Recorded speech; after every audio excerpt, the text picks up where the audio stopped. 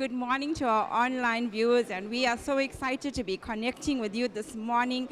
We believe this Sunday morning celebration service that God is going to do something mighty, and we trust that you are expectant for what the Lord is going to do. Amen, amen. Good morning to our online viewers and welcome back to our Supernatural Fire live stream. You know, we trust that God tremendous work in people's lives today, and you can come and join us for our services, which is taking place at 250 Palmview Drive, Shastri Park in Phoenix. And our first service starts at 8 a.m. and our second service at 10:15 a.m.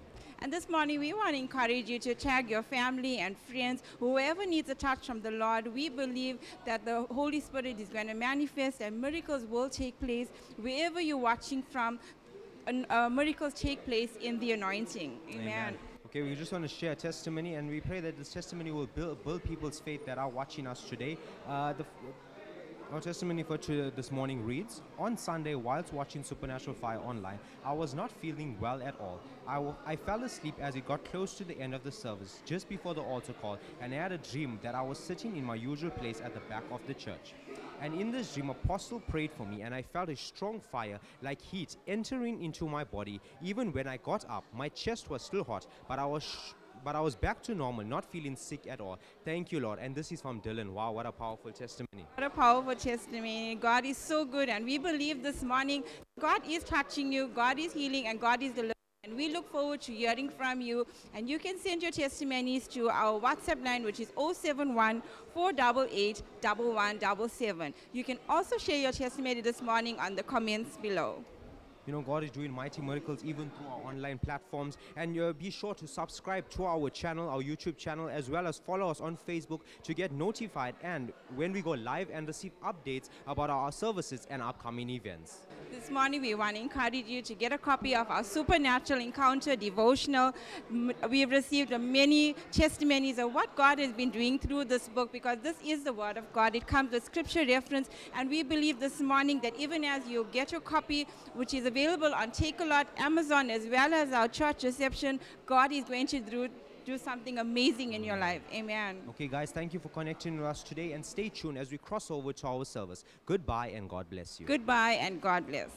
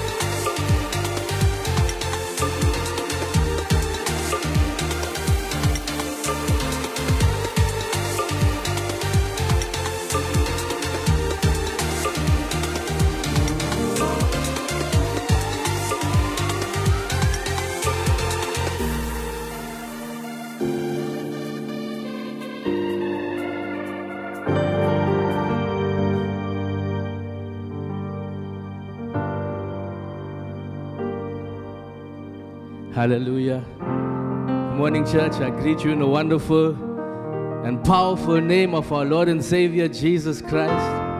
Are you excited to be in the house of God today? Amen. Hallelujah. This is the day that the Lord has made. We will rejoice. We will be glad in it. We need to be excited because you have come into the house of the King of Kings and the Lord of Lords. So today, I hope you've come with an expectant heart. I hope that you come with an attitude of worship. I hope that today you are going to leave all your cares and burdens at the feet of Jesus as you get excited to worship Him, as you get excited to praise His holy name. This is a celebration service where we come to meet with the Most High God. So I want you to be excited today. I want you to, even before I start reading the Word of God, I want you today to just stay focused. I want you to just keep your mind focused on the Word. As you meditate on this Word, as I read this Word out to you, I want you to stay focused and meditate on it so that if there's any strongholds, if anything that has come into this house of God with you, with a mindset problem, it's going to break today. So your worship today, as we're going to give glory to the Lord today, your worship is going to be free, your worship is going to be powerful, and you're going to worship the Lord in spirit and in truth. So let's stay focused now as I read the Word of God. And my reading is from Psalm 91.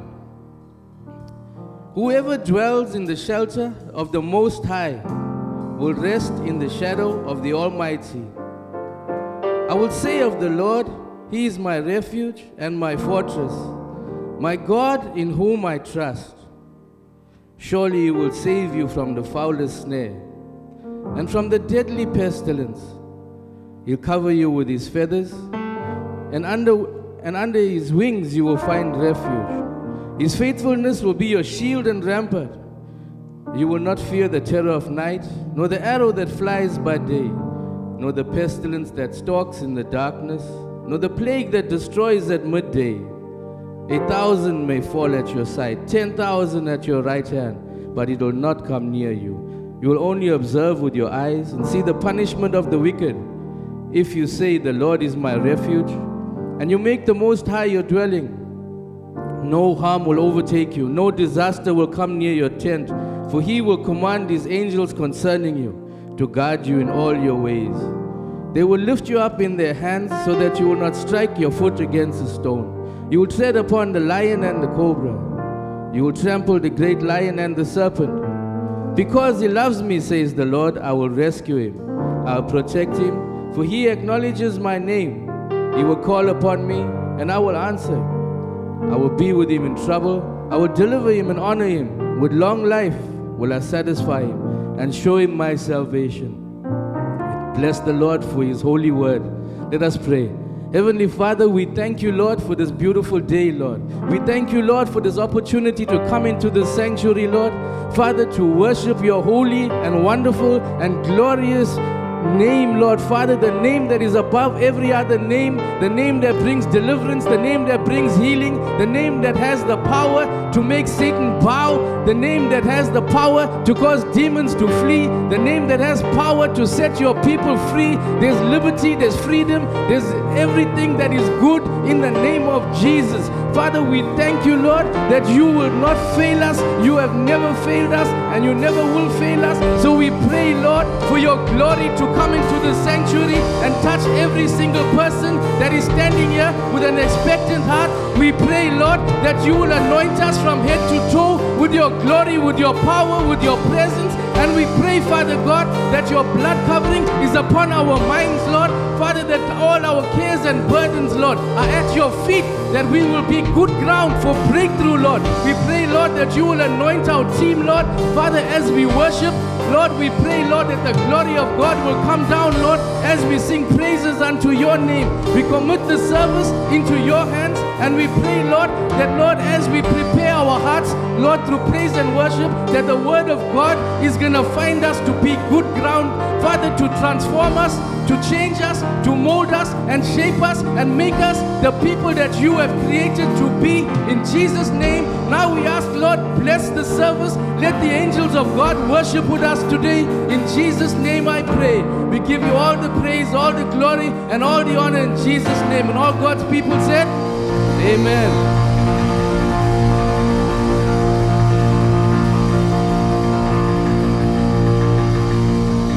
time to lift up the name of Jesus. Hallelujah. Amen. If you love Jesus, say hallelujah. Hallelujah. We bless the name of the Lord.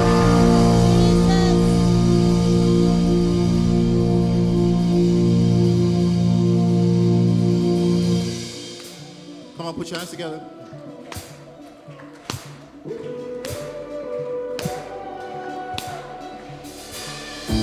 When night is falling, when fear is coming, still you're calling me.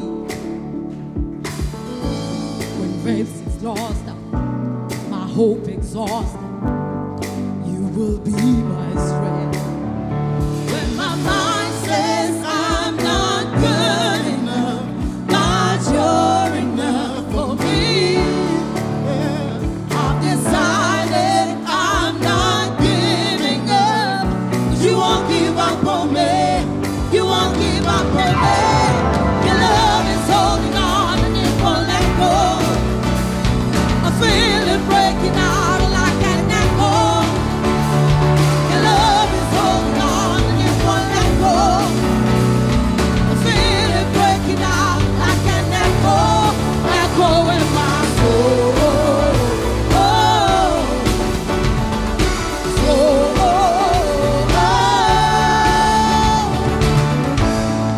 Every season you keep repeating promises to me. Now there's no stopping what you have started, till it is complete. When my mind says I'm not good enough, God, you're enough for me. I've decided I'm not giving up, 'cause you won't give up on me. You won't give up on me. Your love is holding on and it won't let go. I feel it breaking out like an echo. Your love is holding on and it won't let go. I feel it breaking out like an echo, echo in my soul.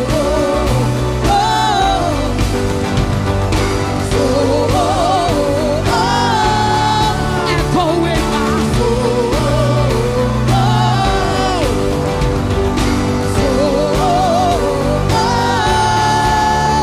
when my mind says I'm not good enough, God, you're enough for me. I've decided I'm not giving up, 'cause you won't give up on me. You won't give up on me. Your love is holding on and it won't let go. Oh, I feel it breaking out like an echo. Your love, your love, your love won't let go. Oh, I feel it breaking out, breaking out. Yes, your love is holding on and it won't let go. Oh, I feel it breaking out like an echo. Your love, your love, your love, your love. Oh, I feel it breaking out like an echo, echo in my soul. Echo in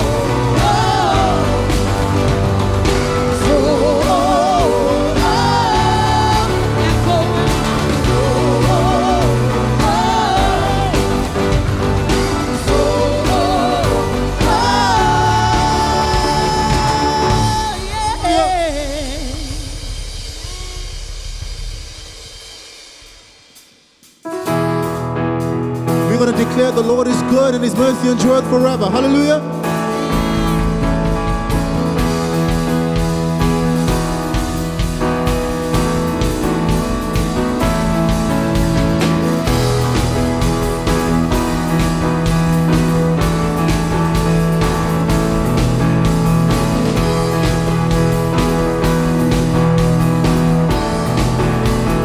Lord, you are good, say, Lord, you are good and your mercy endureth forever.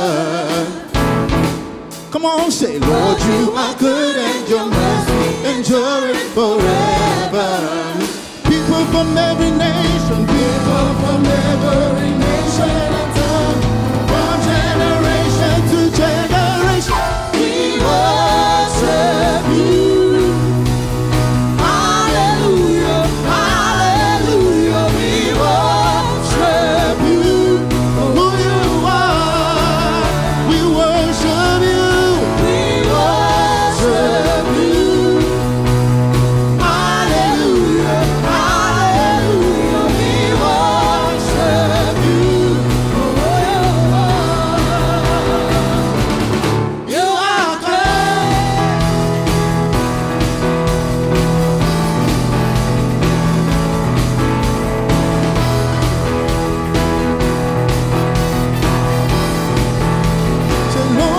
are good. Say, Lord, you are good and your mercy endureth forever. Don't we serve a good God? Say, Lord, you are good and your mercy endureth forever. People from every nation, nation and tongue, from generation to we worship you. Hallelujah, hallelujah, we worship you. Who you are, we worship, we worship, we worship you.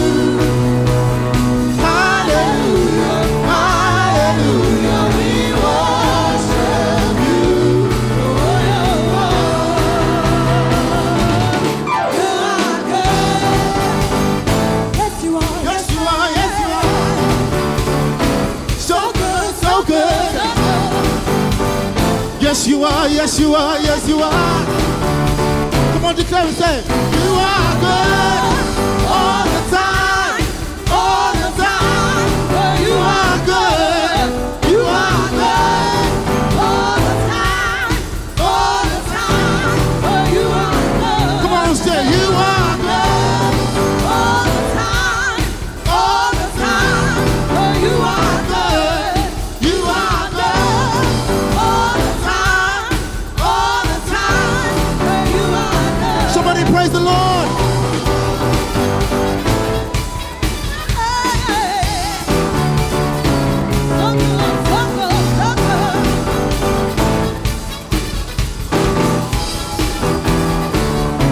Say, Lord, you are good. Say, Lord, you are good and your mercy endureth forever.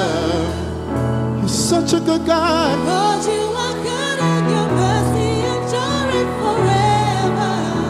Lord, you are good. Say, Lord, you are good and your mercy endureth forever.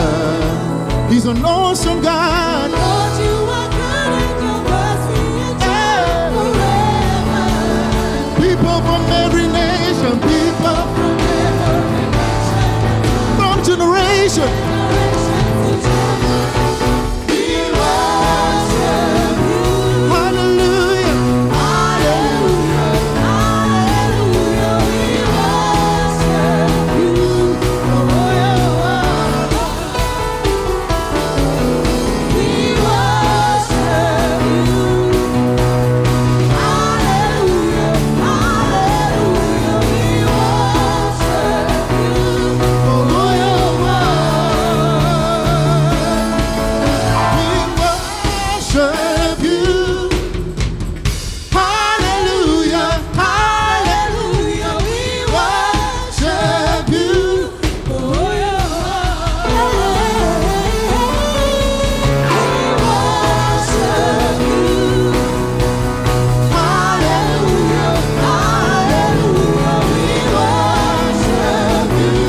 Oh,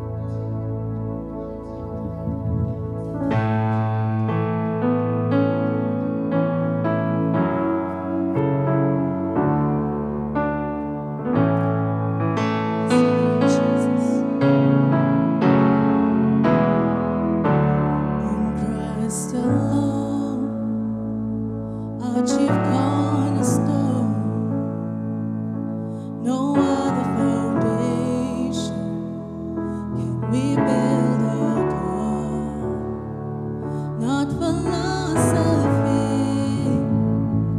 nor the wisdom of man.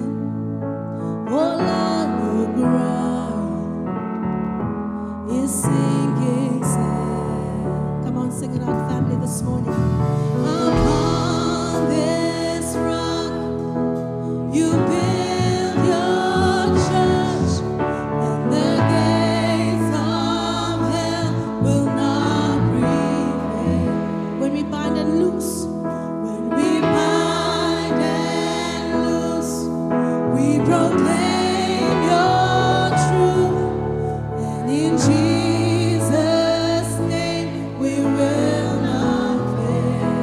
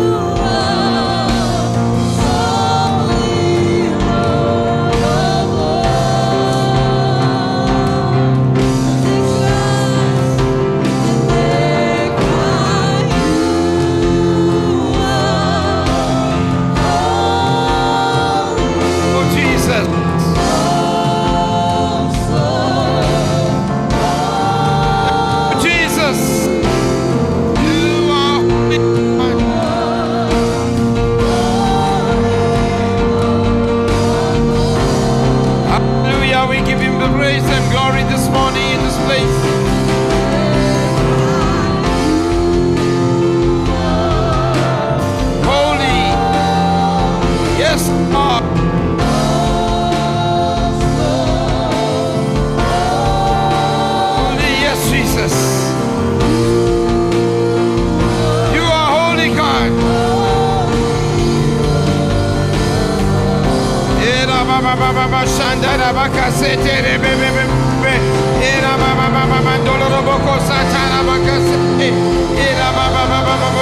Lord, as we worship you this morning, Lord,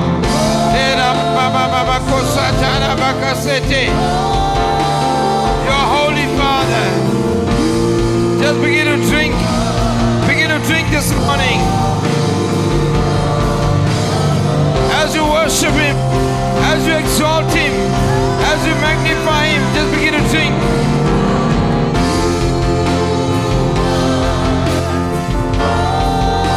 Holy, yes, Jesus. Oh, so holy, Jesus. Oh, so holy, Lord. You are so holy.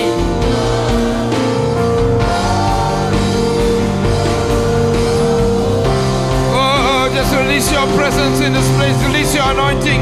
Release your fire, Lord, as we worship you.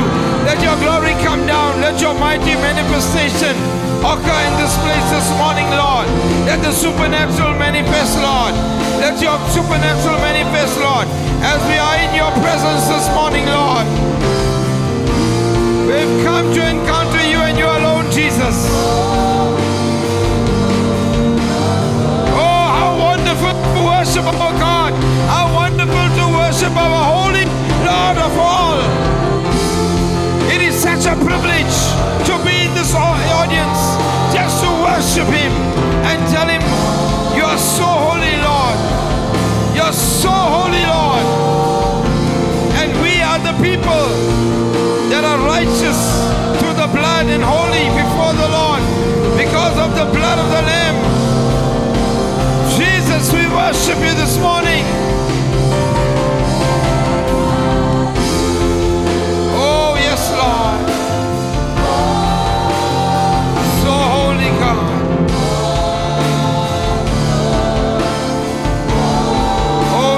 You're so holy.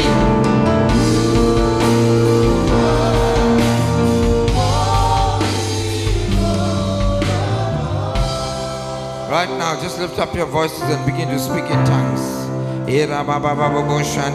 All over this place. Speak the language of the Spirit right now.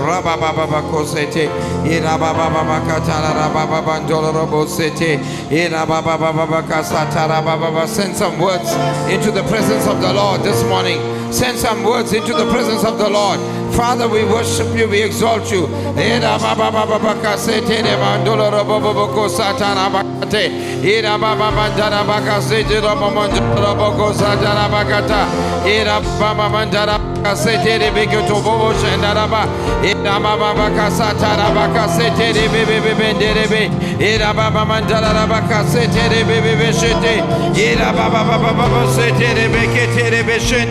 Lord, we praise you, we worship you, Lord. Just release that fire, release that glory, release the power of the Holy Ghost in this place, oh God. We are the sons and daughters of the Most High God. Father, let the glory that was in the Father, Son, and the glory in the Holy Spirit be upon your sons today. Be upon your sons today. Let there be a supernatural shift because of the glory. Father, you said, I will glorify my name in and through your sons, oh God. And this morning, Father, pour the glory as you are holy, Lord. You are holy, God. You are mighty. You are majestic, Lord. You are awesome in this place, oh God.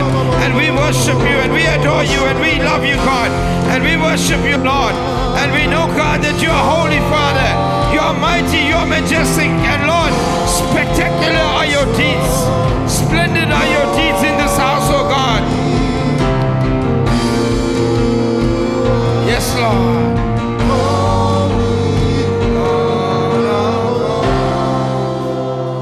Father, we pray you seal the service with your blood today. Whatever you are planning for this house, oh God, let it be established in the name of Jesus. Let it be established in the name of Jesus. In our worship, we establish it, Lord. We establish your perfect will. We establish your divine will over this congregation. Not the will of man, not the plans of man, the plans of the Father. Whatever you want to establish here, Lord, let your name be glorified. Establish your will, Father, this morning, that have come believing you, trusting you, God. But today, in the name of Jesus Christ of Nazareth, I seal you with His blood. I seal you with the blood and declare no weapon formed against you or your family shall prosper. No weapon, whatever the enemy strategized against you, today I'm telling you, we cancel it in the spirit. We destroy it in the spirit. We pull down every stronghold, every lie of the enemy, we pull it down. Whatever the enemy strategized against you today, we break and thwart the plans of the enemy in the mighty name of Jesus. Satan, take your hands off God's people. We bind any plan of judgment or false accusation in the name of Jesus over your people today. And we seal them with the anointing and the blood in Jesus' name. And all God's people said, amen. You may be seated. I greet you all in the mighty name of Jesus. Is there anyone here visiting with us for the first time? Nobody here for the first time? Your first time, amen. Hallelujah. Welcome to the house of God. Amen. We're going to just pray over the offering. Anyone else? Just one person. Let's just pray. Father, we thank you for your word says that he who gives and he who sows seed, it shall be multiplied. And so God, we just believe in your word. We believe in tithes and offerings. And Lord, when we tithe, you said you'll rebuke the devourer. You'll open up the windows of heaven. And so then, Lord, we pray for the local church and all those watching online, all over the world that support this ministry. We pray the blood upon them, Lord. We pray the blood upon the finances upon this entire church. And we pray, Lord, that wherever they are sowing from this morning, I pray blessing of the Lord. I cover the finances of the people all over the world, and even, Father, online and in this church with the precious blood of Jesus. Lord, we will be able to fulfill your mandate in the name of Jesus. And all God's people said, amen. Greetings in the mighty name of Jesus. I'm Andrea, and here are the announcements for the week. Our Chaplet Prayer Center takes place every Wednesday at 10 a.m. to 1 p.m. at the Montfort Shopping Center in Chatsworth. Our church intercession takes place every Wednesday from 7 p.m. to 9 p.m. right here at BWC 250 Palmview Drive. Join us every Friday for our youth meeting at 7 p.m. If you have a testimony and would like to share what God has done in your life, you can leave your details at reception. All those in Moy River, you can join our Sunday services at 9 a.m. at the A.I. Kaji Primary School, 37 Market Street, Moy River. Our Sunday celebration services at 8 a.m. and 10:15 a.m. Sunday school runs during both our 8 a.m. and 10:15 a.m. services. On Mondays, you can listen to Apostle Trevor Subramani's teachings on Highway Radio at 12 p.m. Join us for our Tuesday Healing and Deliverance services at 7 p.m. If you have missed any of our services, you can catch Apostle Trevor Subramani on Faith TV, channel 341 DSTV every Saturday at 5 p.m. That's all from me. Goodbye and God bless. Amen. When the offering takes long, it's a good sign. How many of you know that? I don't know whether the notice is short or the offering is taking long. One of the two is happening. But we praise the Lord and we trust God for what He's doing in the house of God. Amen. We're going to just now get into the sermon as the offering is taken up. We're believing God for something supernatural in your life. And even if you have come into the house of God, let the blood of Jesus wash you and cleanse you and deliver you and set you free. Amen. There are people that are joining us from all over the world, and we know that now for a fact. And so we pray even over those people that are members of this church in other parts of the world. In Johannesburg, especially, a lot of people in Johannesburg are with us, and we get many messages. We just pray over them as well. We forget our online viewers, but we have a very large online audience, even bigger than the church, amen, that follows us outside of this church. And we pray for every one of them. and whatever God wants to do. Amen. That's where the Lord is leading, and what the Lord is doing is touching the people in places. A lady sent me a message 6 years ago. She was healed of cancer, and she's cancer free. I got that on my WhatsApp, but I don't even know the lady. I never even knew she got healed. But what a wonderful testimony. There are people's lives that we are touching, we don't even know. But all glory to God. One day when we go to heaven, we'll know them. Amen. Let's pray with the offering. Father, we bless the offering today. In the name of the Father, Son, and the Holy Spirit, I pray, Lord, increase and overflow in the lives of your people and in your kingdom, in the mighty name of Jesus. And all God's people said, amen.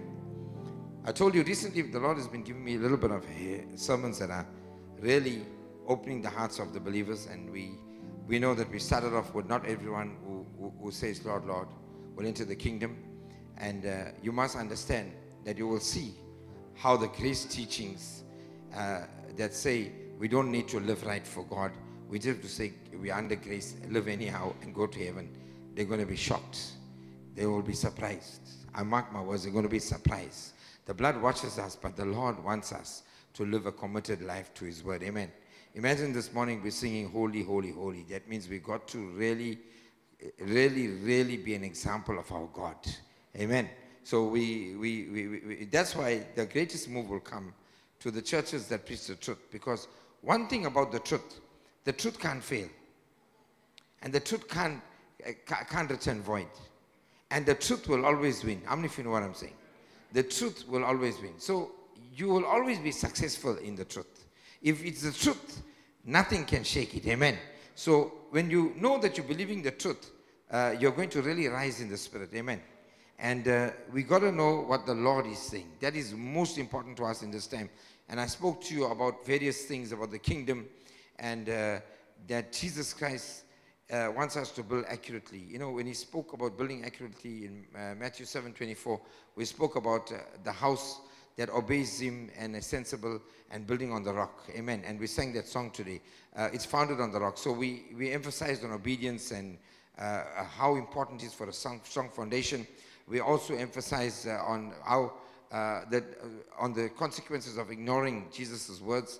You know, the winds will blow and the house will fall. We must understand the dangers of ignoring what the Lord has spoken. Do you think Christ came on the earth and taught for so many years and people didn't take His word? They didn't want His word. So the instructions, and it shows how your instability and collapse will happen when trials come and winds blow because of our non-existent relationship with the Father. And that if we don't follow what Jesus is saying, it can lead to spiritual ruin. And we spoke about self-examination, that we must examine ourselves, and we understand that it is crucial for our spiritual growth and strengthening our relationship with Jesus. And we understood that it's not just lip service, but building our words, building our lives upon His word. Amen. And so today I want to read another portion of scripture that these are end time messages. Luke 13:22 says, and Jesus journeyed on through the towns and villages, teaching and making His way towards Jerusalem. Now, Jesus was making His way through Jerusalem, and He was teaching in towns and villages. You know, this sets a scene of the mission of Jesus, is that He was spreading the message of salvation and the importance of following His teachings. Think about it. Why was He in villages? Why was He in every part of Jerusalem? Why was He moving? Because He was teaching. You know what is the most important thing of the church is the church received the teaching of Jesus. See, when He said a wise man is building upon the rock, what He was saying is the wise people are building upon the teachings of the word. That means I'm taking in the word and I'm allowing the word to shape my life, and the word is what is governing my life. So when we understand that Jesus is not just journeying through the places, villages, teaching, but He was wanting them to establish a foundation. You know, the secret of a church is the foundation, which is the word. I'm telling you, when you get this word, everything in your life will change. You see, this that I show you every Sunday is not my word. It's written in the Bible. It's not my teachings, it's Jesus' teachings. So I'm just highlighting, that's how good it is for the church, because we don't have to teach and preach a different gospel. We just need to teach and preach what Jesus is saying. We don't need to complicate anything. Because even if you pick your Bible up, you'll read that Jesus was, his mission was that I want to teach the people. I want the people to learn this thing. Because why? I want you to catch the revelation of the word. So, and someone asked him the question, which normally everyone can ask him. Lord, will only a few be saved, rescued, delivered from the penalties of the last judgment, and made partakers of salvation by Christ? How many of you asked that question? Lord, will only a few be saved? And then the Lord goes on to tell them, he says, listen, strive to enter by the narrow door. Force yourselves through it. For many, I tell you, will try to enter and will not be able. You see, church, you have to understand the word. If we don't go through the narrow door, we are in trouble. So, that narrow door, it is hard to go through the narrow door. It's easy to take the broad road, just live anyhow, live in the world. But the Lord is saying, strive to enter the narrow door. You see, this individual who asked the question is saying, Jesus, how many people will be saved? The question introduces the theme of salvation. And the criteria for achieving it is hinting that there are stringent requirements for entrance in the kingdom, which is in the Word of God. Many of us love to just say, Lord, I'm getting this, I'm getting that. But what about the requirements of the Word? Are we obeying the Word? Many people can never obey the Word. You know, I can tell you this for sure. I can preach 1,000 sermons. Many people will never want to obey the Word because we like to live how we're living right now, and we don't want to really do what the Lord wants. So what we do, we change the Word to suit ourselves. We make the Word become what we think it should be. So we have our own private interpretations. I'll tell you something, private interpretations will never take you through the narrow door. You see, it's going to be hard, but it's going to be something that we have to understand, that we have to strive. It suggests we must be active, persistent in our efforts of obedience to the commandments and the will of God. You know what? We're not under the law, but we have to hear what the Spirit of the Lord is saying. We have to understand that we have to be discipled. That means I want to be a disciple. You know what is a disciple? A disciple is a true follower of Jesus. There are many people that cannot follow Jesus. You can't follow Jesus. When the Lord says, submit, or whatever the case is, people cannot follow Jesus, but we like to believe we follow Jesus. But when you tell people or give them instruction, they don't want to take the instruction. Listen, there are many rebellious people within the kingdom of God, not in the world. That's why he's talking about something here. He's saying, those people that have received salvation, you have to maintain your salvation. You know what I'm trying to say? That you have to keep yourself through your efforts in serving the Lord. Because it's easy to walk away from God, to neglect God, to leave the Word of God. But you have to maintain. That's why God will shape people in the process. And if you're not willing to be shaped, unfortunately, their doors will be open. You see, when the master comes, watch this in 25. Once the master comes, master of the house gets up and closes the door, you will begin to stand outside and knock at the door again and again, saying, Lord, open to us. He will answer you, I do not know where or what household, certainly not mine, you come from. Imagine, the text says the word is Lord. That means they knew him as Lord. The other day I showed you, the text says Lord. They knew him as Lord. But they were knowing him as Lord, but no relationship. You know, it's one thing, you can know somebody's name, but you have no relationship with them. You can know somebody's house or whatever the case may be, but you have no relationship with God. You see, this is the disadvantage. If you only come to this church and that's it and go home and you don't know the Lord of this church, that's a problem. You wasted your time for coming to this church. Why? Because it's not just coming to this church. We don't need to impress everybody, and you have to assemble together. The Lord says we have to assemble together as saints and all of that. We have to do that. But it's not just coming to church. It's what you do after you leave the church. Your relationship with the Father. Because why? God is interested in a strong relationship with his children. And that's why he says, listen, when the master of the house gets up and closes the door, people will stand outside and say, Lord, open to us. Why? They knew him from a distance.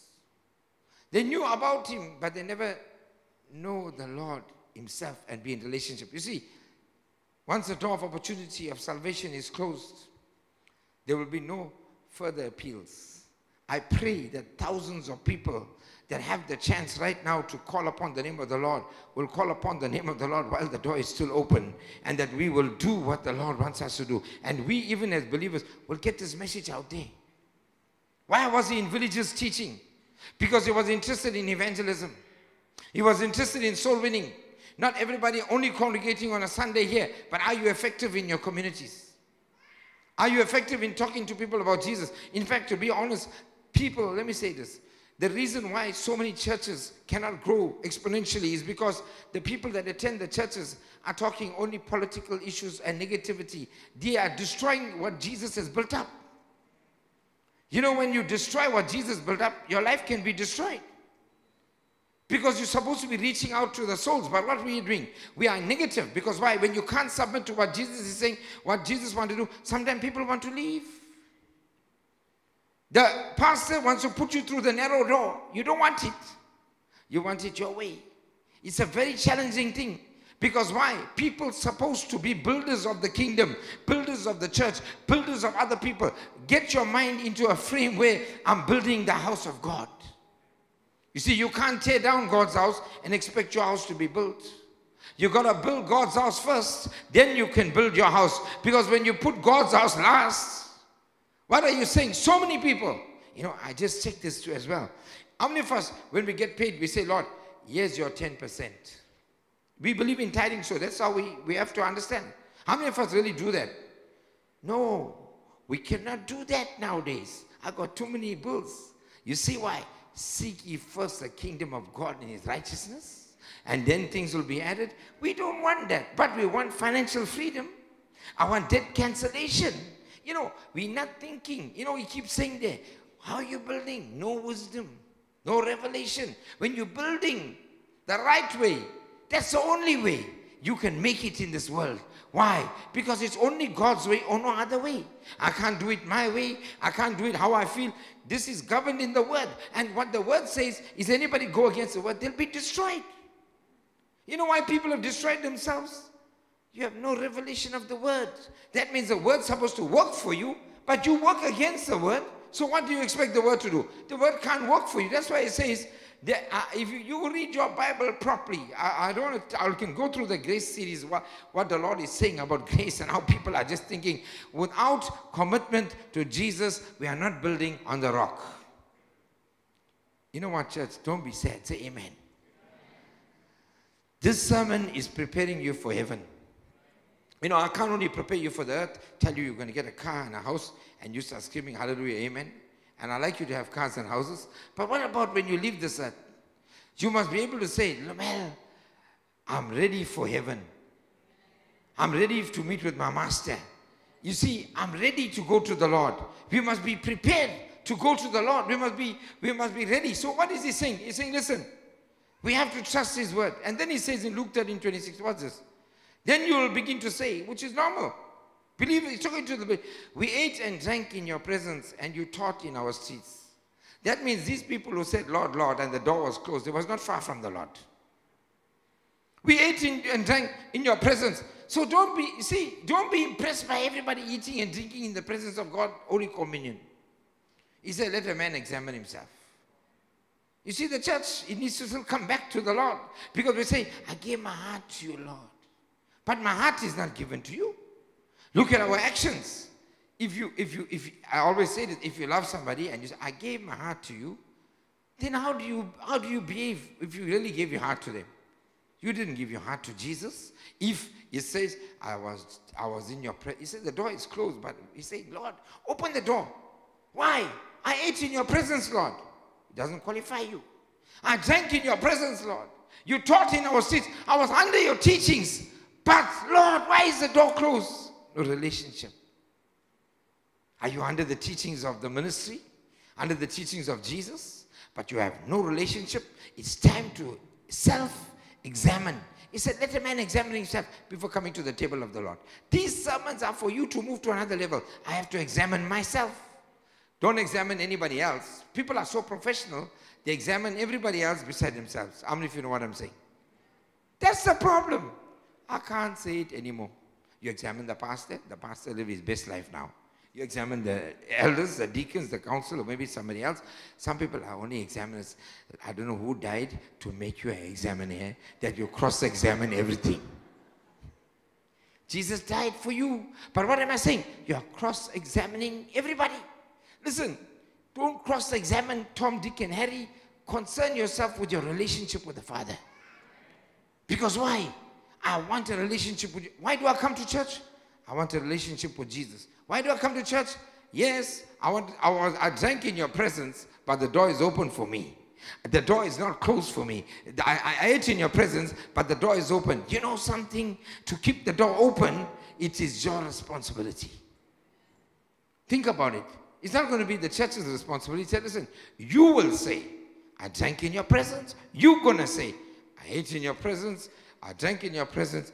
And Lord, I was under your teachings. So, but he will say this in verse 27. He said, listen, I tell you, I do not know where or what household, certainly not mine. If you read what God is really trying to say, you will come from, depart from me, you're all your wrongdoers. If you read what God is really trying to say here, is there are 7 churches in Revelation. These 7 churches got defects and 1 church is okay. And then he begins to identify the defects of the 7 churches. Obviously, we're going to go through that at some stage. Why? Because we have to know what are the defects of the 7 churches to become the church that is prepared to go to the Lord.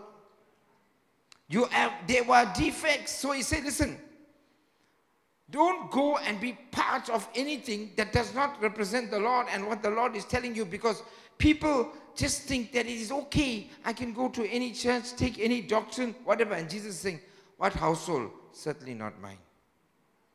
There are churches that are planted by Jesus Christ and you know Jesus is in the house. There are certain religious structures.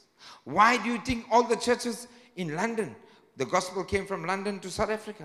When I went to, as I say always, to Smith Wigglesworth's street where he used to pray, a great revival came. The church is sold. It's empty. Do you know why? The people did not keep the fire of Smith Wigglesworth on the altar. God's fire, but the fire that Smith Wigglesworth brought to that nation was not kept on the altar. What did they do? They changed their thinking. To kill a congregation or to kill a church is easy. Change their thinking to believe what the world wants them to believe. We are under grace, so we don't need to do anything for anything. We can live in sin, break every rule in the Bible, do what we want to do, and still we will be going to heaven. And Jesus says, I never knew you. Based on what you're teaching. What are you receiving? What word are you taking from the Lord? And so, this is what he says. He says, man, wrongdoers in the kingdom. I know these are hard sermons, but listen, somebody got to preach it somewhere in the world. He says, listen, there will be weeping and grinding of teeth. When you see Abraham, Isaac, and Jacob and all the prophets in the kingdom of God, but you yourselves being cast forth, banished, driven away. You know, the church have to preach about heaven and hell. Unfortunately, that's how, you know, many of you, when you got saved in the early days, there were many heaven and hell preachers. You know, nowadays, no more heaven and hell. Everybody, McDonald, this way, that way, this Donald, that Donald, every Donald, whatever you want. This is how it is. And this is not what the Lord wants for the church. Eating and making merry within the kingdom. This is not the plan of the kingdom. The kingdom is righteousness, peace, and joy in the Holy Ghost. That means we have to be in right standing with God. We cannot be celebrating and saying this. We're celebrating with Jesus, but we cannot be celebrating with the world and making our social events the main thing. Are you there, church? You know what is the main thing? Celebrating with Jesus. I know this is a very hard sermon, and some of you are looking at me shocked. But listen, when you see me, when you see Abraham, Isaac, and Jacob in heaven, and the prophets in the kingdom, and you are there, you'll say, thank you, Pastor. You know why? Because I'm not going to come to heaven and see myself or the people of God in this church, anybody in hell. I'm going to see us all before the throne of God, raising our hands and singing, holy, holy, holy is the Lord God Almighty. This is what I want your children to know, is that, man, you can love people. If you really love people, you're going to tell them about hell. If you really love people, you're not only going to tell them about the good things, you're going to really tell them that, listen, we have to align to the Word of God. We have to align to the teachings. Because some of you can love your children and love your grandchildren and love everything. But true love is when you tell the truth. Because why? You want to see them with Abraham, Isaac, and Jacob and the prophets in the kingdom of God. You yourselves don't want to be banished and driven away. Why? My relationship with Jesus Christ. You see, and the people will come from the east, west, and from the north and the south and sit down and feast at the table in the kingdom of God. So what Jesus is saying, there's a table prepared for us in the presence of the Lord. He says the people are coming from the east, west, north, and south. You remember when the prophet was in the house, he said, listen, raise your hands to the north, south, east, and west. And call the people. You see, when you're doing this, you know what you are doing? You are doing only what Jesus is saying. It is normal for people to come from the north, south, east, and west where Jesus is. Because that's why people are coming from the whole world to this church and flying on planes and coming to this place. You know why? Because Jesus is his mandate to call people from the east, from the west, from the north, and the south to sit down at the table of the Lord. This is normal. That's why the church must be involved in evangelism. That's why the church must be involved in outreach work. It is coming soon. I'm preparing you for us to populate heaven and empty hell. We are preparing for the next dimension. So when you understand this, you understand that we have to sit down and feast in the kingdom of God. We are going to sit down and feast. Church, how many of you are excited where we're going to sit down at the table of the Lord one day? I'm telling you, church, don't worry. You know, as you get older, you realize one thing, my brother. We are getting ready to sit at the table of the Lord. Not here, but there. How many of you are excited? I mean, we don't want to go now. Jesus not now. But listen, give us a few more years. But that's our destination. Amen. Let us enjoy more of the glory here. But the day is coming. But when the day comes, I want to sit down and feast at the table of the Lord. That's why my entire mindset is geared towards how I'm going to walk with Jesus, how I'm going to talk with him, and whatever Jesus is going to do, even in my life, that now I am getting serious. How many of you know when you get older, you get more serious? I'm telling you, ask Rachel and Nanda, they'll tell you that. Even Pastor Vincent and Jamie today will tell you that. Oh, Bob is 74. If Bob is too serious. Because when you reach that age, you realize something. And even when you get to say, why do it when we get to our 50s and 60s and 70s? Let's do it when we are in our 20s. What a life you're going to live when you get serious about Jesus and his teachings. What a life you're going to live when you allow Jesus to shape your mind from the age of 20. You know, the things that we know now, some of you will say, I wish I knew it when I was in 19. Because why? There was such a glory in what God is doing in our lives that I wish it was earlier. Why? I would have made different decisions. So we have to understand that there will be weeping and gnashing of teeth in hell. You see, this is what is an emotional reaction in hell. We rather weep for Jesus here and never weep in hell. Why? Because we must understand that disobedience has its consequences. And this is what the church don't want to preach anymore. Disobedience has its consequences. If I'm not obedient to God, unfortunately, you see, listen to this. It says, and there will some, in Luke 30 it says, and behold, there will some now last, and behold, there are some now last will be first, then there are some now who are first will be last. My God. It warns of complacency and in the kingdom of God that we have to persist in the things of God, the importance of serving the Lord. You know, why do you think he says there are some now who are going to be last? Do you know why? Some people have taken themselves out and put themselves at the end of the row. When you abandon your post of what God gave you to do, you're in trouble. How many of you know what I'm saying? Don't abandon your post. You know why you are here serving? You're not serving for the pastor, you're serving for the master.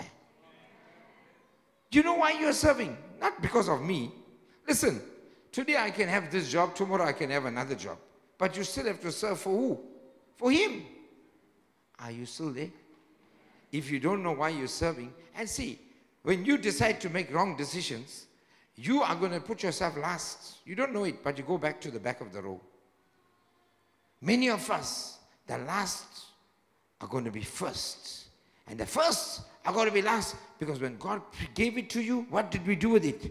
We as a church, we took it for granted. Are you there, church? Many of us take things for granted. Look at Saul. When God gave it to Saul, he took it for granted. What happened to Saul? He got demoted and David overtook him. Why? Because wisdom says, I cannot let God down.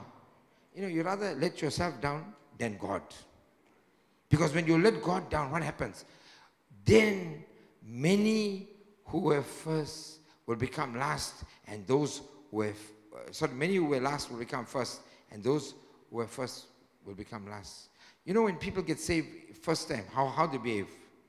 Totally different. How's their mindset? Different. How they think? Different. When you first got saved, how were you? Passionate about God. But what happens over the time?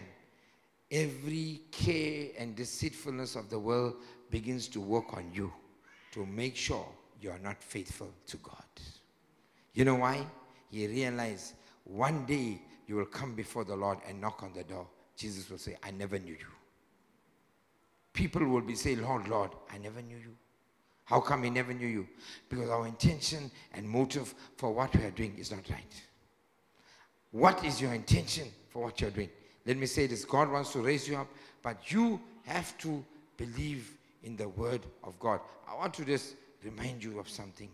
Is that Jesus wants you to understand that we as children of God have to understand that we have to be connected with the Lord. That means repentance means I'm going to change my mind. How many of you are there? How many of you know I'm going to change my mind? So we cannot allow Satan to get involved in our minds and deceive us. Many people have allowed the wrong voice to speak to them. Now, what's Jesus in Mark 6, 1-6? This is what Jesus said. Jesus went away and he came to his own town, and hometown Nazareth, and his disciples followed him. So what was Jesus doing? He was only teaching and preaching. And so in Jesus, when he came to his own town, his disciples followed him, and on the Sabbath he began to teach in the synagogue, and many who listened to him were utterly astonished, saying, where did this man acquire all this? What is the wisdom, the broad full intelligence which has been given to him? What mighty works and exhibitions of power are wrought by his hands? So the people knew something. He said, Jesus, wherever you are, there are mighty works of power. Wherever you are, there are supernatural miracles happening. So they were astonished and impressed, but they were skeptical and judgmental men. How many of you know of a congregation like this? Lucky not in this church. You know why? You will lose out on what God has for you. Listen, he was moving in the power. He was moving in the glory of the Father. He was manifesting the kingdom. He was doing all of these things. But on the Sabbath, he began to teach. And they were utterly astonished. And then they're asking, where did he get all this? And what was the wisdom, the broad intelligence, broad and full intelligence which has been given to him? What mighty works and exhibitions of power are wrought by his hands? Come on. When you see mighty works and exhibitions of power that Jesus is doing, how should we think? What's this? They were astonished, but this is what they did. They said, is this not the carpenter, the son of Mary, the brother of James, Joseph, and Judas, and Simeon? Are not his sisters here amongst us? And they took offense at him. They were hurt that they disapproved of him. And it hindered them from acknowledging his authority. And they were caused to stumble and fall. Who fell? They were caused to stumble and fall. It hindered them. Who do you think? You think I'm preaching because I all want you not to criticize and judge? No, no. Whatever you want to do is for your bank account. Think about what I'm saying. It's for your bank account, not for mine. Those who are walking with God is different. So what am I saying? Is that they said, is it not the carpenter? Is it not this one, that one? They undermined his authority. What did they do? They took offense at him. They just said, hey, great exhibitions of power is happening here. And what did they do? They said, listen, they took offense, they were hurt and disapproved of him. I mean, God, people disapprove of God. Can we think about this church? Imagine people go to church to disapprove of God. The church is full of, not this church, the church in the kingdom of God, the reason why people don't get their miracles is because they disapprove of God. Imagine people are going to church disapproving of God. How sad that is. God wants to move, we disapprove. Oh God, you can't move like this. You got to move like how I want you to move. Don't move like how you want to move. God, you must finish by this time. Hey God, you understand? Why is the pastor taking so long? Amen. I'm not doing the service. The Holy Spirit come, he did what you want to do. What are you going to do? Cut him off? I want to tell all people today that you put sand in your own food. You see these people in Nazareth? They are putting sand in their own food. They don't know it. But watch what he says. He said, listen, are not these, they took offense. Just now there are great exhibitions of power. Mighty miracles are happening. Look at his teachings. He's not like anybody else. He's teaching something that is really supernatural and out of this world. He's not teaching like the scribes and Pharisees. He's building the foundation on the rock. And they are now, instead of building on the rock that the windstorm blow, they won't fall. What are they doing? They are talking about Jesus. There are too many people that go to church and talk about the church. There are too many people that go to church and talk about other people. Listen, you are not called to talk about other people. You must talk about Jesus. Let's talk about Jesus. Come on. Amen. Let's talk about Jesus. Why? He said, listen, they took offense at him. You know why you can't get your breakthrough? You took offense at what the Lord is doing. I'm telling you. He says here, they took offense at him. They were hurt. You know, there are so many people say, I'm hurt and leave the church. I'll tell you something. I'll be very honest with you. When I see they hurt and they say, I'm hurt, I'm leaving the church. My friend, if you only want me to tell you the truth, you'll get shocked. You're not hurt. You're disobedient to what God is telling you. If I tell you the truth, but you are hurt, let me tell you something. You'll carry the hurt from this church to that church, to that church, to that church. You'll finish up in that place. Everybody will be hurt. Everybody will be hurt. Are you there, church? Everybody will be hurt. Why? When you carry hurt, you hurt everybody. If you carry hurt, you're going to hurt everybody else. But if you carry love, you're going to love everybody. That no matter who hurts you, you forgive them quickly and you love them because you understand, I'm a child of God. You see, the thinking must change. Don't say, because they hurt me, I'll hurt them back. Because they hurt you, you must love them back. You hear what I'm saying? Because for you to get to the next level, you got to love them. I realize for the anointing to come on you, you got to love them. Why? You see, there are too many people, they will leave because they're offended. But you know what they will do? They want other people to believe that, listen, because the church hurt me, I'm doing all this. Listen to me. Jesus never hurt you. And you destroy your own life. See why I'm preaching this? I'm helping you because that you don't get hurt. Leave your post and run and say, I'm hurt. Listen, you have to man up in the kingdom because the kingdom is a place of warfare. You may get few slaps, you may get whatever. You got to turn the other cheek and say, I'm moving on. Come on, strong believers build on the rock. They don't build on what's happening to them. They build on what God has promised them. I'm not building on what's happening to me. You think pastors don't get hurt? I don't know how come. He made me so different. I'm telling you. You know something? I'm now, as I said, 25 years now in ministry. 25 full-time ordained. And before that too, but 25. Hey, to be pastoring for 25 years, do you think it's an ABC? No, I'm telling you it's ABC. I had the best time of my life. I think they made one song to now, I had the time of my life. Do you know why? Because I learned to love people. So that even if they hurt me, you go through maybe 1-2 weeks of your challenge, but you come out quickly and then you have the time of your life. Because why? Serving God is everything that is in my bones. I don't care what happens. When you go through the storm, you go through the fire, you go through the hardship, you go through anything. But because I'm serving God, I said this is the best job in the world. In fact, it's not a job, it's a calling. But you know something? This is the best thing in the world you could do. Preach the gospel. Pray for other people. See families change. Some people are supposed to die, they're not dying. This is what how much joy it is. Doctor said you're going to die, we pray. Demon in you, we take it out. Come on. Jesus Christ, what better is job than, what better thing can you do than this? It's the most rewarding and satisfying thing to do in your life is to serve the Lord. That's why you can look past any problem, any challenge, any hurt. You're still on top. You know why? Because you're serving God. You know why? You'll always be successful. You're serving God. You know why you'll always have the victory? You're serving God.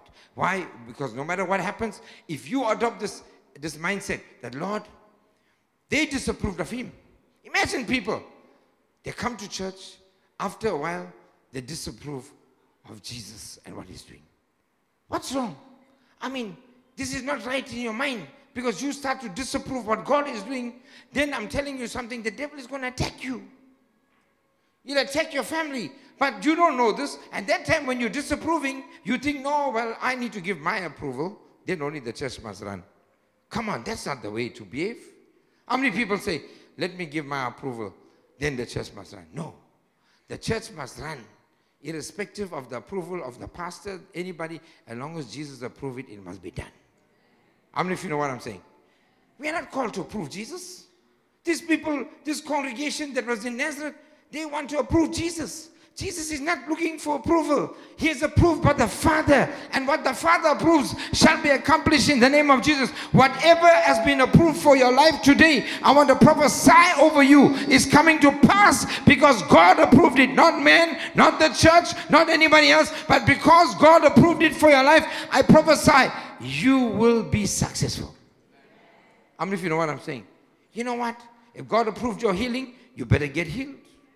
If God approved your victory, you're going to be victorious. If God approved your success, you're going to be successful. Whatever God approved in your life shall be manifested in the name of Jesus. When I connect to the word and I connect to what the Father has said to me, I'm telling you something. Man's approval we're not looking for. We are looking for the approval of the Lord. Because man can approve you one day and the next day cannot approve you. But when the Lord approves you, then I'm telling you something. You're going to accelerate and go into your purpose. Why? Because God wants you to acknowledge his authority, and his authority is final. When he says you are approved, you are approved. When he says you are promoted, you are promoted. When he says you're favored, you are favored. I don't care what the devil says. I don't care what people say. All that matters is you win your place with God, and you win the favor of God. When you win the favor of God, you'll win the favor of man. That's why I came to tell somebody today, acknowledge his authority. You will never stumble and fall. You know why they stumbled and fell? They didn't acknowledge his authority. Let's go on to the next verse. And Jesus said to them, a prophet is not without honor, deference, reverence, except in his own country, among his own relatives, and in his own house. You see, church, you have to understand something. Look at the next verse. It says, he was not able to do even one work of power there, except he laid his hands on a few sick people and cured them. How come? The man with great exhibitions of power couldn't work any miracle in that town because the people did not want to believe. That means they had the opportunity to walk in faith, but they didn't walk in faith. They walked in unbelief. They walked in criticism, and they were judgmental, and this is how they were. So what happened? You know what? Many people I know took themselves out of the plan of God. They never fulfilled the mandate. Why? He's saying you're going to stumble and fall when you're offended and you are you want to criticize Jesus. What's what he's saying? So what happened? This is saying there's an absence of honor. When you don't honor God, it will show in your life. 20 years down the line, you'll be going around the mountain. It's going to show. Why? I'm called to honor God. I'm called to honor him. You know, when I come into church, I'm coming here not because I want to honor myself and I want to draw attention to myself. I want to come here and fall prostrate before the Lord. I want to honor God. See, the wrong mindset is, let me go to church to see what is happening, talk to this person. Then you're getting a little bit of wings and whatever, and then you're doing all funny things. Let me tell you something. If you don't come to this church to honor God, you miss the mark. Why am I here? I want to honor God. I am living only for one thing. I don't care, and I'm going to tell you honestly, I don't care nothing about myself. Everything I want for myself, I have accomplished it. I'm only here to honor God. Everything that I need, I'm not going to worry about anything more. It's finished. I'm preparing for heaven. And I'm preparing the church for the coming of the Messiah. That what am I going to do? My entire life will be to honor God. I'm not looking for nothing. I don't even pray for money or anything. Like, take it from me. For me. I'll pray for you, but not for me. You know why? I don't need to worry about all that. That's his problem, to meet my needs. But what am I here for? I'm only here to honor God. Because you know what? You're going to realize something. How you honor God determines how the anointing flow to you. He says here, he could not do any work because of unbelief. He could not perform any miracles. He was not able. Imagine, Jesus was not able. Not based on his power being less, based on the people's response to him. You know why? If you don't honor the anointing in this house, you can't enjoy it. You have to understand, when you are in this house, you are here, you are rooted, honor the anointing of the house. Because it's not me doing the miracles, it's Jesus.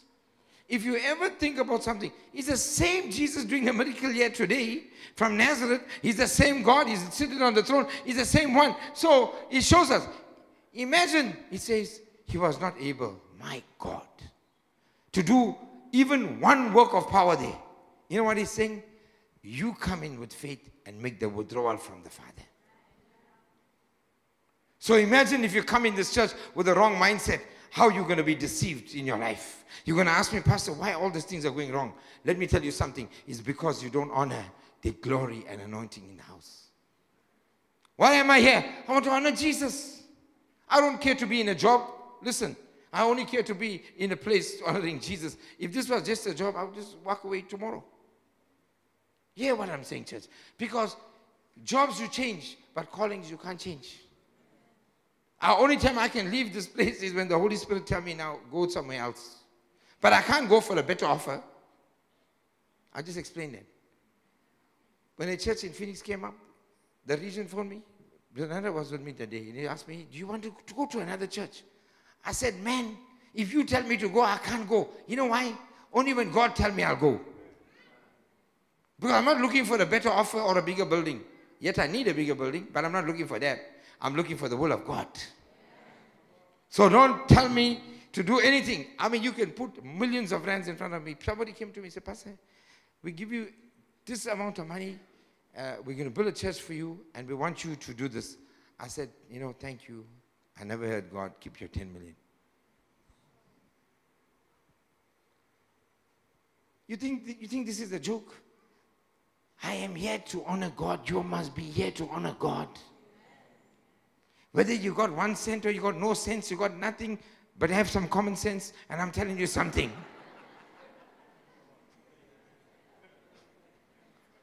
Honor God with your life.